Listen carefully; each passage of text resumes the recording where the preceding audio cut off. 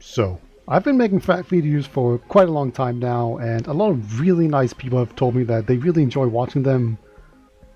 But here's my little secret. I don't have the technical skill to edit for shit.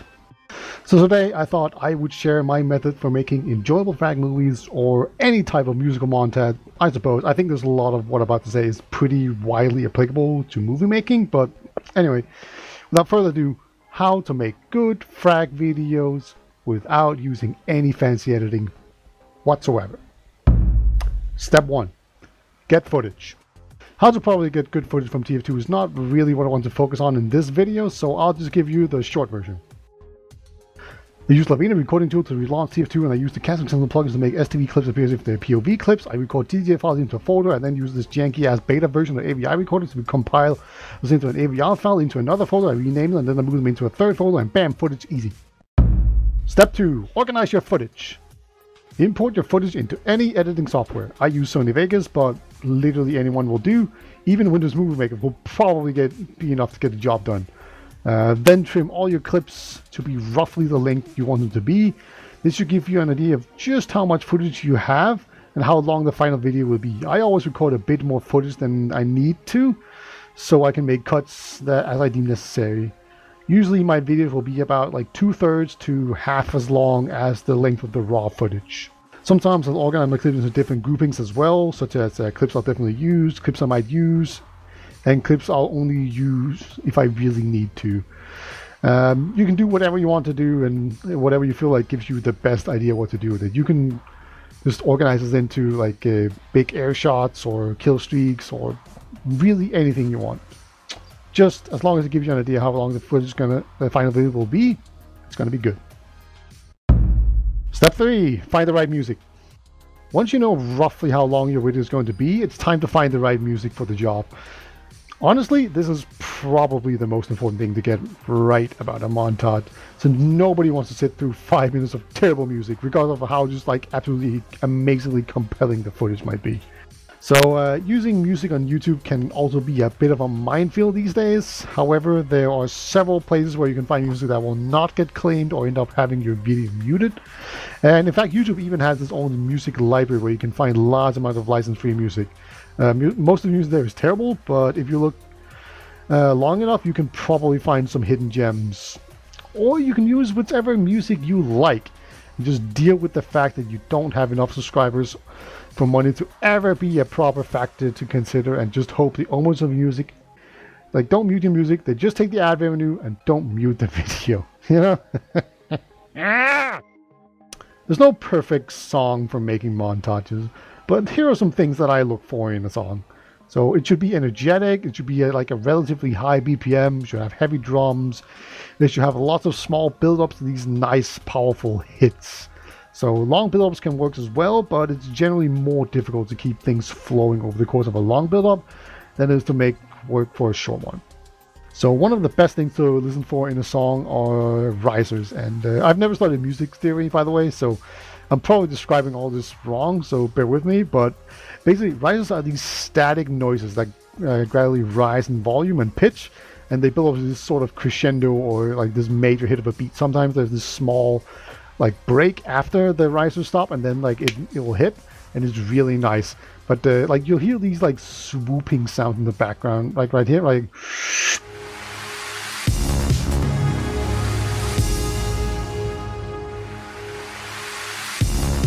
right, like that's a riser, and they're some of the easiest things to use when syncing up your footage with music. Step 4. Place markers on the song. Listen through your song and place markers to identify the big obvious places where you can sync things up with the song. Mostly it will be places with risers and pauses leading to the big hits, but you can also make markers at like the beginning of an end of like a quiet section, as well as other things that stand out in the song. Anything that makes a change is good. I like to put big air shots at the in the big build-up spots. So once all the markers have been placed, I'll grab like the best clips of air shot that I have, and then I'll insert these into the spots, and then I'll just fill in the areas around them later. Don't worry about that. Just like put all the big shots that you really want to highlight at these big like build-up spots first. That's the first step. And this ensures that I don't have some big build-up which doesn't resolve into this satisfying clip. Like, nothing is worse than a big build-up with no payoff. Step 5, maintaining flow. Most song will have a bit of variety in it. There will be like the slow section, there will be fast sections, and a few things in between. And generally speaking, you want to fill the fast-moving parts with short, energetic clips and slower parts with longer, more drawn-out clips. That's just like a general rule of thumb. As far as TF2 clips are concerned, a general rule of thumb is that Scout, Sniper, and Medic clips are slow, while Demo Man and Soldier clips are fast. So kill streaks generally go in the slow parts, while air shots belong in the fast section. But of course, if you have a fast kill streak, that can go in a very energetic part, and if you have like some slow build up into a big air shot, then that can go in a slow part as well. Yeah, there's no like really solid rules. It's just only rules of thumbs and whatever you feel like fits in. The faster the music, the shorter the clip should be. If you don't have a short clip to use, you can even begin cutting like dead time out of individual clips to increase the pace. It's also a good idea to keep some variety in all sections of the video, so try not to use like every similar clip at the same time. If you're in a fast section and you have like a bunch of soldier clips, try to somehow sneak in a bunch of like Scout or Sniper or whatever clips in there, just so things don't get too repetitive. You know, common sense stuff. Step 6, how to sync. One of the best ways to make a video flow well is to sync up your footage with the music. So the markers that we put down are going to come in really handy right here. So I like to sync up the big moans to air shots to connect the major beats of the song, right? So when like there's this big build up, and then like there will be this riser, and then maybe even a short break, and then like bam, it hits. That's where I like to put my air shots. You can do it otherwise, but like that's just a really obvious way of doing things, and that's what I like to do, and I do it all the time, and it works really well. So like we've already placed them if you kind of followed along early on, right? So that works out. However, I do want to make it clear that you can sync up absolutely whatever you want to the music, all right? And it'll probably come out looking great. Like, it doesn't matter if it's an air shot, it's like a shotgun shot, a rocket jump, a cut between two clips, a gun reloading, or like literally anything you can think of. Anything can work. The human brain is just super good at recognizing patterns and making connections between things, so people will just automatically assume that the music and the actions on the screen are connected. And even if you didn't intentionally meant to do it, or if you did and just executed it sloppily, people will still make the connection. So just don't stress out about it making the sync perfect. It will work. So a nice way to make a sync hit harder is to fade out the sound right before the beat hits, and then bring it back in at full volume once it does. You can also do stuff like slow down the footage, speed it up, and then go back down to slow motion as the hit comes. And there's just many other things that you can do. But I'm a lazy bastard, and the whole point of this video is to make things simple. So we'll just stick to this method for the video. I'm gonna like just decrease the music a little, decrease the sound, and then I'll just bring it back in at full volume once the hit comes. And that just adds a little bit more punch to it. It's also completely fine to ignore a bunch of the beat hits. Most songs are built up using these like small repetitive sections, like a 4, 8, and 6 beats or whatever, and they tend to be punctuated by some sort of pronounced drum beat. And if you try to sync up all of your footage to all of these, you just lose your mind, and it would just be way too much work for way too little like gain. So don't be afraid to just ignore the markers at some times. Like, it's fine, nobody will notice, and like it will probably just make your video better. If you just hit every single beat with something, it would probably just become tiring to watch as well, and it would just become annoying because people could just tell, like, oh, this guy's trying so hard, like he's putting in so much effort, and it would just take attention away from whatever's on the screen and onto like the edit that you are doing. And that's not the way I make videos, at least. Some people do, I don't. I recommend using slow motion sparingly. It's really easy to fall into the trap of using slow motion whenever anything cool happens, but if you overused it, you'll just end up ruining the flow of your video completely. So using slow motion kills the momentum of whatever was happening on the screen, right? And it basically just screams, notice this is important. And if you use it too much, you lose that impact, and it becomes just almost pointless. Slow motion is best used at the end of an energetic session, it's just leading into a slower session, or at the end of a song, since those are the times that you want to slow the momentum of the video anyway, right? So once something like really energetic happens, and then like boom, something hits, and then it'll just slow down. That's when you want to like insert slow motion. It's really powerful in those situations because you just kill the momentum, things slow down, you breathe, you're good. It's great. If you want to use slow motion in a fast section, but you still want to maintain momentum, it's really important that you cut away from the clip quickly. You can definitely use it in a fast section still, it's fine, but you need to cut away very quickly. And I don't know what the exact time is, but it's probably less than a second. So if you hit this big shot and then you just want to keep on going because the music is still really fast paced, then you just need to cut really quickly, right?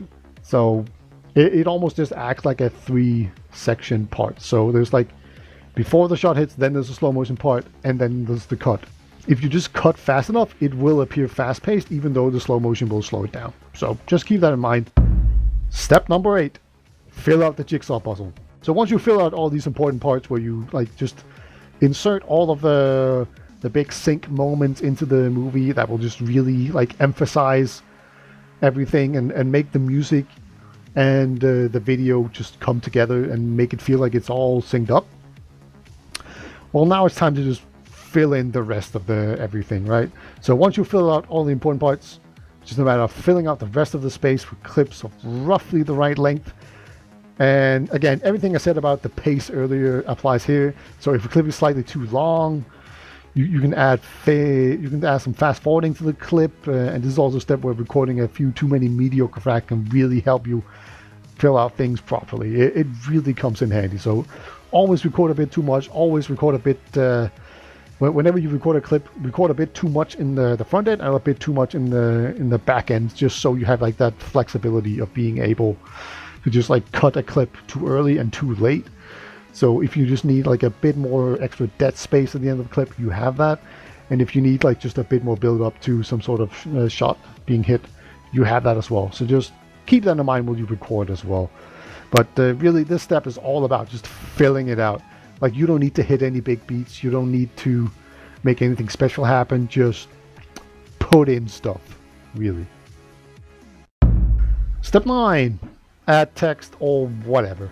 You know, this is where you, so you pretty much fill out the entire thing. So now you just need to make some sort of intro or outro. And I hate this step. It's the last thing I do, and I always half-ass it. So just be better than me, please, right? In this video, I just added like a literal text.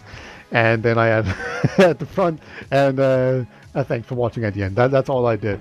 That is not really the point of this video. But, you know, it can be nice. It will make things look more professional if you add that to your video. But I don't care at all about this step. It's so boring. Just fucking snooze. Move on. Step 10. Finish. Render out a WMV because you're a lazy, good-for-nothing dirt brain that doesn't understand technology or how video works, and enjoy the fruits of your labor as you assemble an enjoyable montage of frags using basically no complicated video editing tricks whatsoever. It is beautiful. So, yep, check out the final results here. I just rendered out super quickly. As I said, in a WMV, you probably want to render it out in an MP4. But yeah, just look at the video, enjoy it. And this is what your video should look somewhat like.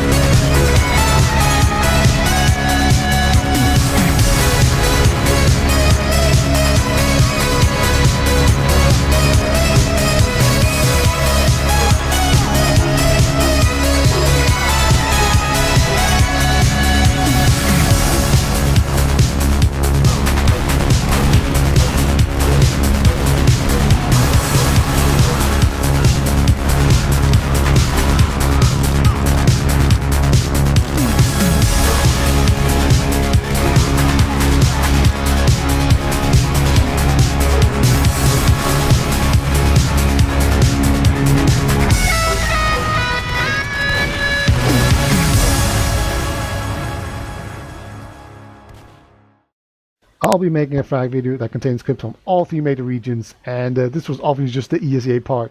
So stay tuned for that. I'll put more effort into it than this video. I promise. Bye-bye.